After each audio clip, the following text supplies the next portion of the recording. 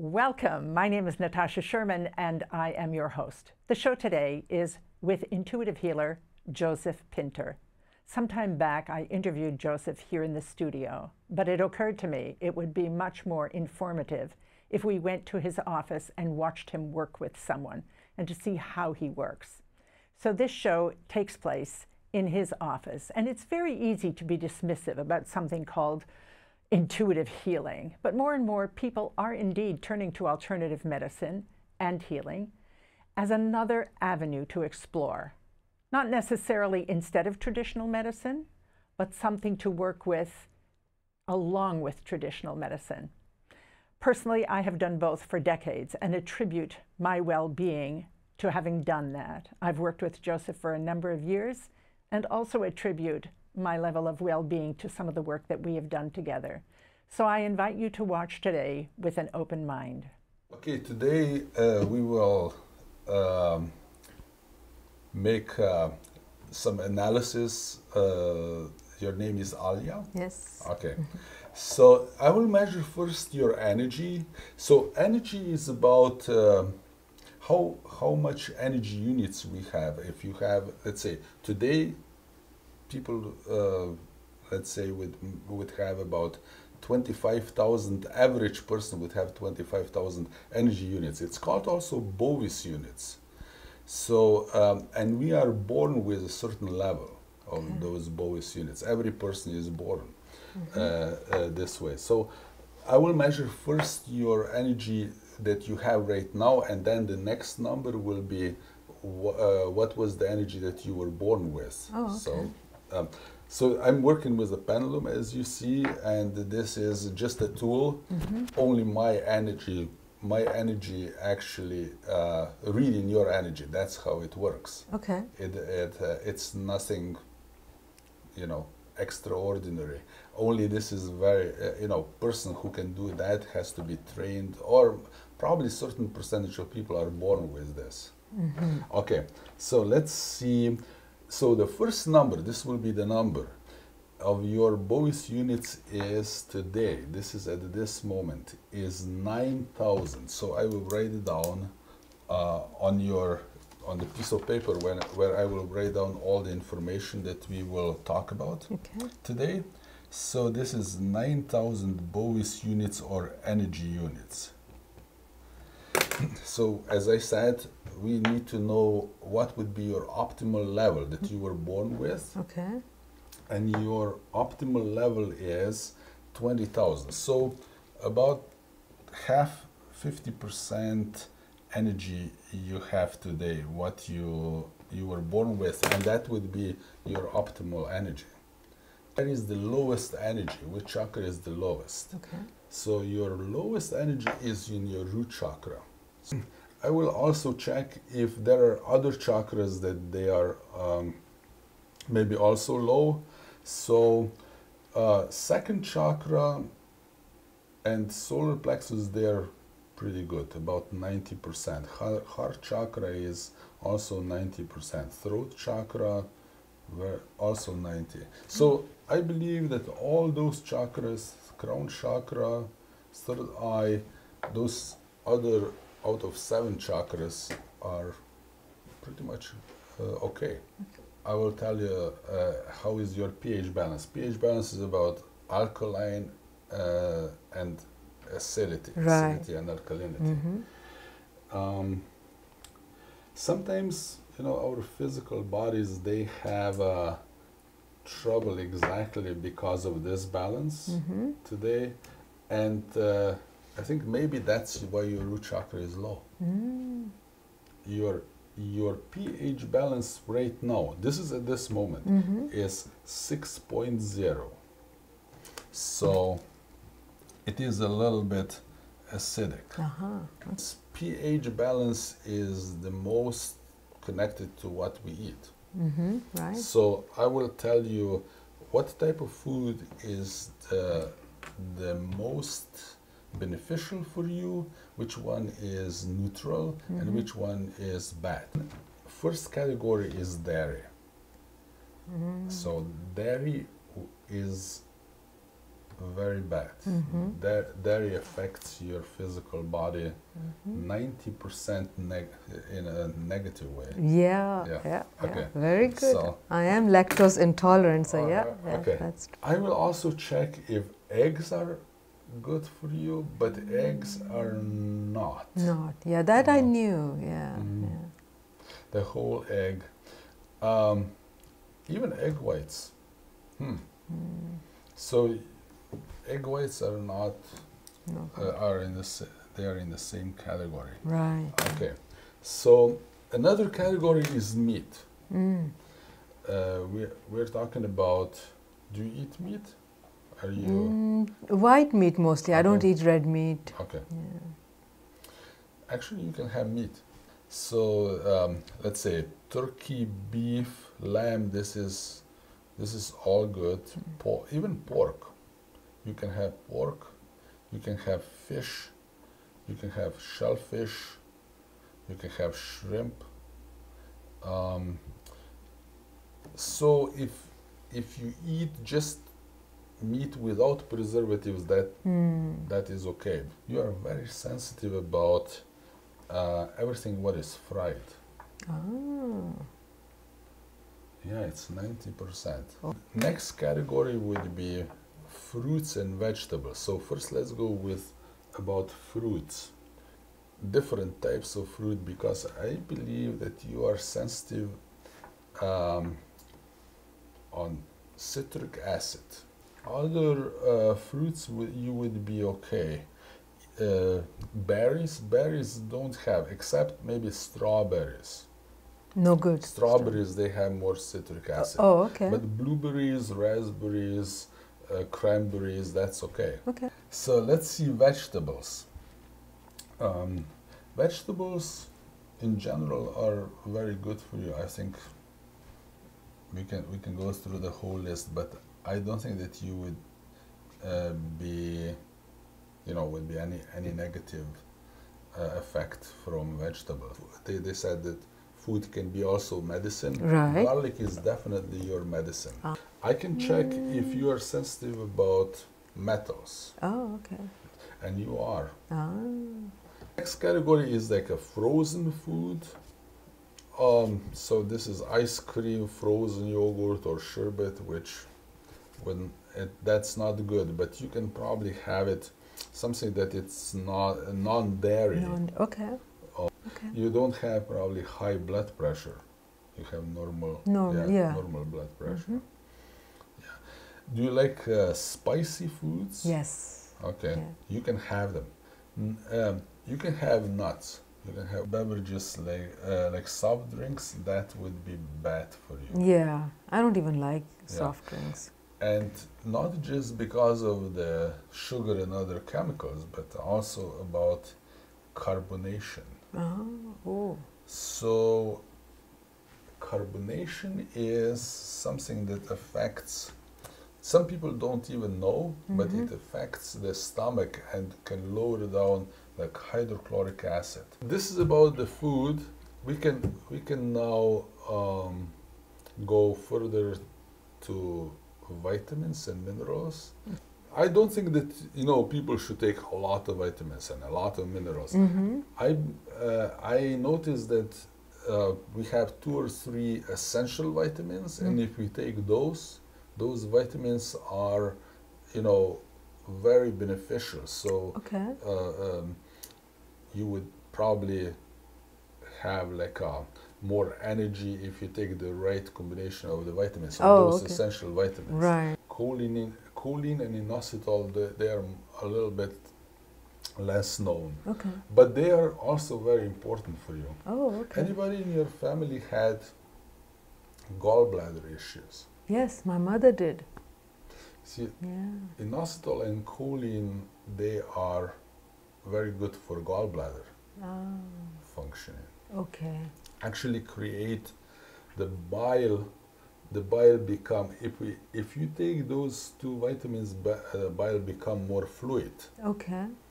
It creates fluid bile instead of sometimes it become very thick. This is basically everything what I can I can tell you about. All right.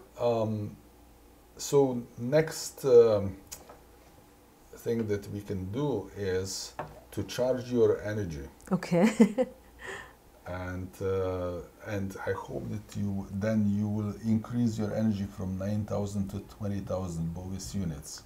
That'd be nice. And so I will show you this in a couple of minutes. Okay. So we were talking before about your energy. So your Bovis units were 9,000, and you were born with 20,000, and let's hope that this energy will go up to 20,000. So here is a device. It's called energy board. I created this device first for myself, because I want to have high energy also. Very simple, just tap on a board, and so this board creates the energy and increases the energy. You can probably feel some energy. I don't know if you can describe anything right now. Standing here. It is probably after a minute or two, not necessary that you will feel immediately. I do feel some kind of a tingly sensation in my feet. It feels as if it's sort of going up. Tingly sensation. So this means that your energy slowly increases in the root chakra. Oh, okay. And your root chakra, we said before that it was low. It was only 20%. So I will help now. I will help a little bit to increase this energy the way how I feel, because I feel your energy. Oh, okay. Where this energy is moving. So what I'm doing now, I'm just directing through certain trigger points. I'm directing the energy, nothing else. So these are like acupuncture acupressure points, and this way, if you feel like maybe some points could be a little bit sensitive. Like this right here is tender, yeah. Yes, yeah. Yeah, right here. Right here, yeah. Yeah, so those points, they don't allow the energy to flow through when they are tender. Okay. So if you press them, this way you help the energy to move through those points. And we know that in Chinese medicine, that these points are part of the energy meridians. Right. Yeah, I think it's already a little bit better. Yes. Yeah, I can you tell can feel it, yes, yeah? Yeah.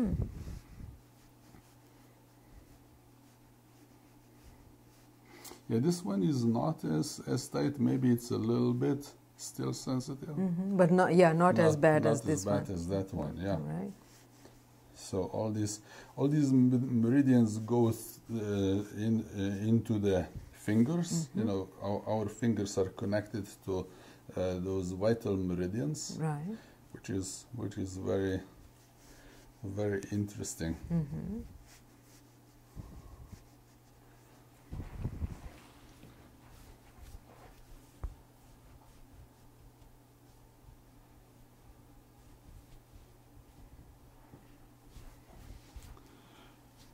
So I will just ask you now that you put your arm like this. This is very relaxing way how to relax all these muscles around the neck and around the shoulder. Okay. So when I push here through, you take a deep breath and exhale. Okay, very good. Yeah, one more time. Okay. All right, very good. This is, yeah, I think it's. That felt good. Yes. The energy moves immediately through these meridians. Also now on this side, which you have a little bit tight also. I think this is, do you feel sometimes the shoulder even more kind of tight? Yeah, it depends. Like if I'm working a lot with computer, yeah. Right. So let's do this one also the same way. You take a deep breath and exhale. Okay. And one more time. And one more time. Okay, now you can just relax. Yeah, this is, do you feel this is more sensitive right here than on the left side? Yeah. Yes. Yeah. This is, I would say this is more chronic on your right side. Have you ever had really pain here, right here? Have you ever felt pain on your right side, and right shoulder? Because maybe, this is definitely tighter. I'm trying to think back, like I had Lyme's disease, so I was in pain all the time. Okay. So that was a few years ago. Oh, so that was very painful. But now you are much I'm better. free. Yeah. Did you have strong antibiotics for Lyme disease? I took the antibiotics, but that didn't help me. That's why I tried the energy healing. Oh, okay. So it was not very beneficial or very successful after the. Yeah, you still had a lot of symptoms. Oh yeah, yeah. So after that, probably probiotics and things like that probably was very helpful when you took probiotics after that. Yeah, I had to. Yeah. Okay. So I would just leave a little bit like that. You just stand here and just describe what do you feel. So first thing, I'm feeling cold. My right foot is getting cold, but left foot is fine. It's normal. And again, I feel as if that coldness is coming up on my right leg, but it just kind of stops here. And the rest of the body feels more even now. More balanced. Yeah. Okay. So I don't know if it is the way I'm standing, my posture or what, I don't know, but I do feel colder on the right side. Yeah.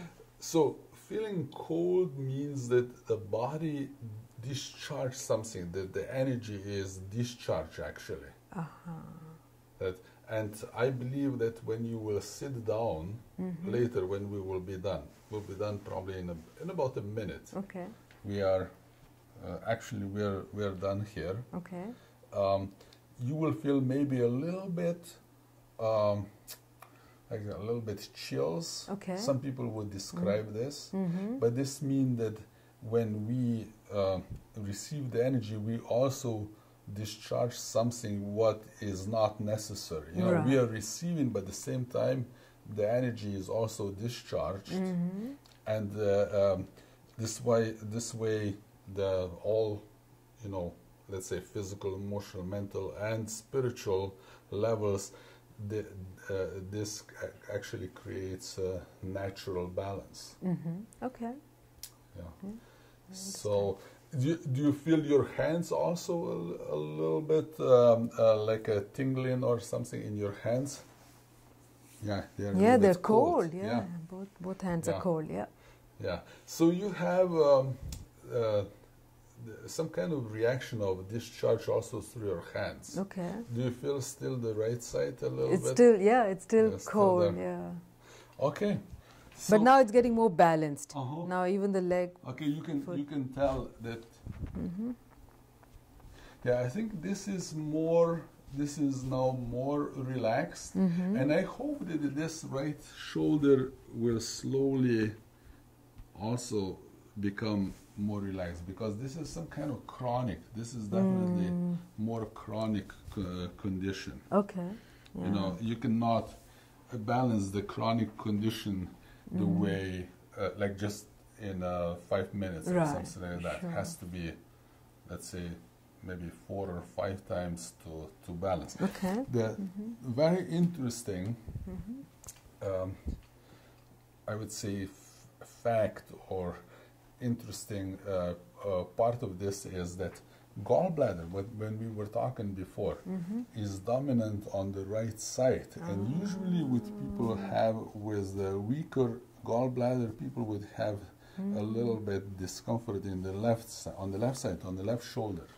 Oh, but in my case, it's the right side. Sorry. Ah. Yeah. Oh, okay. That's so what you would have the right shoulder, not the left. Oh, okay. Got it. Got it. Okay. Okay. Yeah. So, yeah, it is the right shoulder that is connected to the gallbladder meridian. Okay. Wow. This shoulder. Wow. That's very interesting. So it's... Yes. So, I think probably you said that in your family, your mother had this issue. Probably if you would, maybe if you would eat something that would more affect your gallbladder, probably you would get this very similar issue. But I mean, physically, something would be wrong with your gallbladder. But if you kept yourself from a certain type of food that doesn't affect your gallbladder, which would be dairy. Right. Yeah. Yeah. So this means that you maybe prevented this to happen, but still there is a weakness on your right side. Yeah, I can understand because we work a lot with computers, and I'm right-handed, so I use this hand a lot, and being like this all the time, so that could be. So yeah. Okay. So I step down? Yeah, you can step down, and let's measure your energy after this. Okay. So let's see. Yeah, we said that you were born with 20,000 Bovis units. Now your energy is 80,000. Wow, okay. So you have higher Bovis units, and like I said before, your crown, your chakras were okay, except your root chakra was low. And if I measure now your root chakra, what you said before, that you felt kind of tingling in your feet, that was open in your root chakra. And your root chakra is now 95%. Oh, wow. That's pretty cool.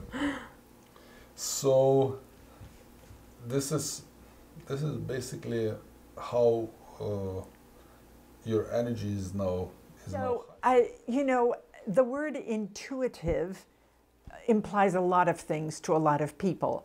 So you're an intuitive healer. What would you say that means? How would you explain that to someone?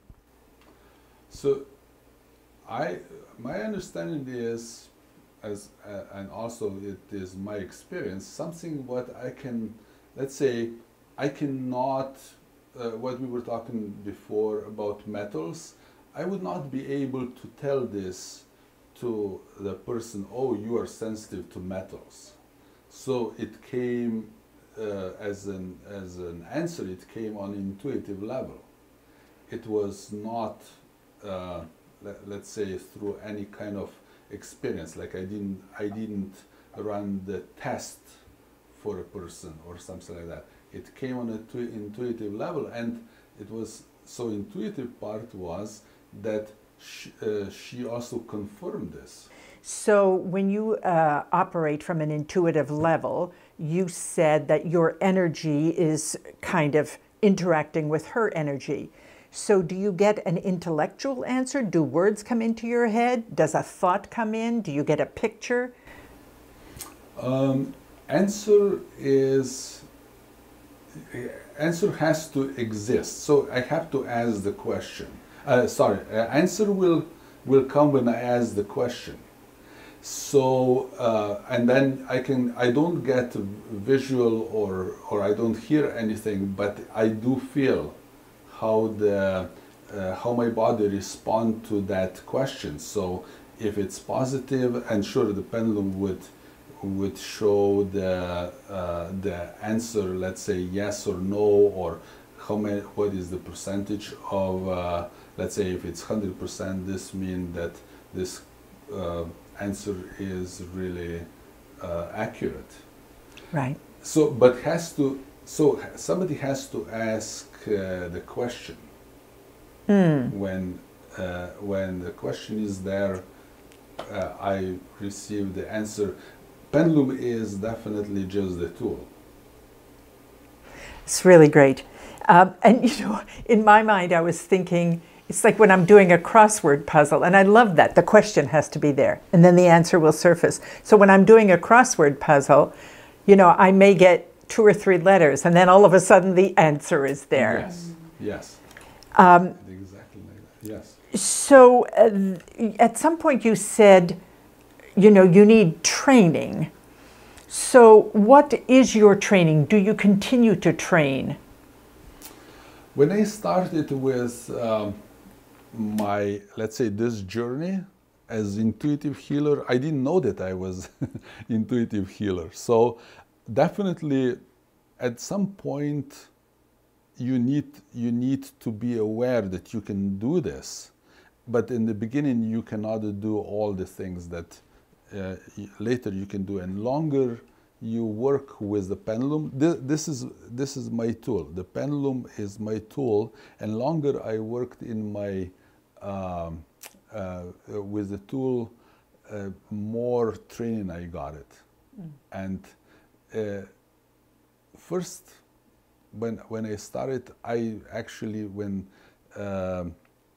my feeling was like, I'm not sure what is going to happen.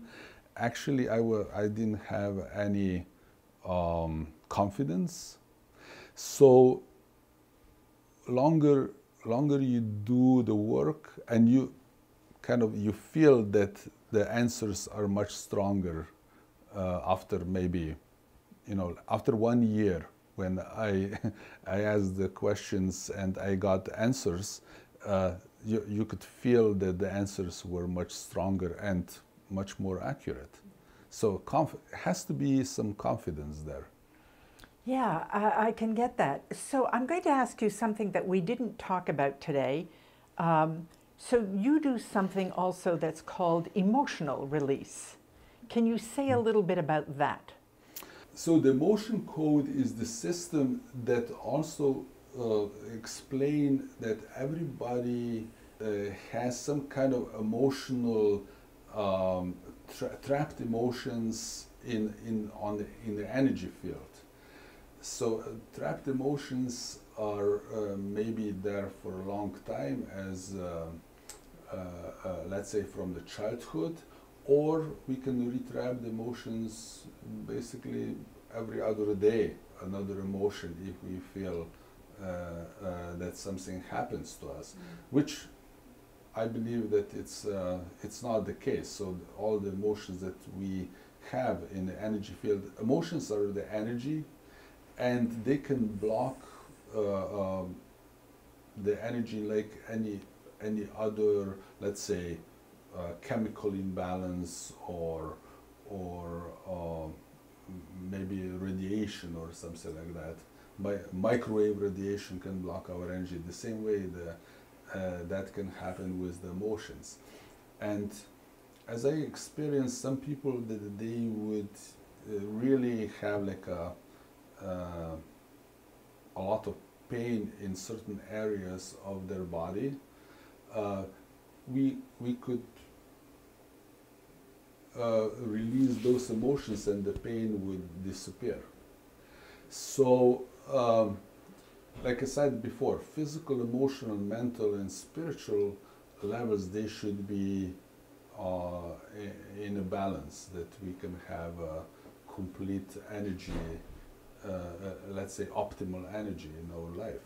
Thank you so much for joining us today. I hope this show provided value to you, and if it has raised some questions, I invite you to reach out to Jozef, or if you would like to work with Jozef, I invite you to reach out to him. Thank you so much for watching.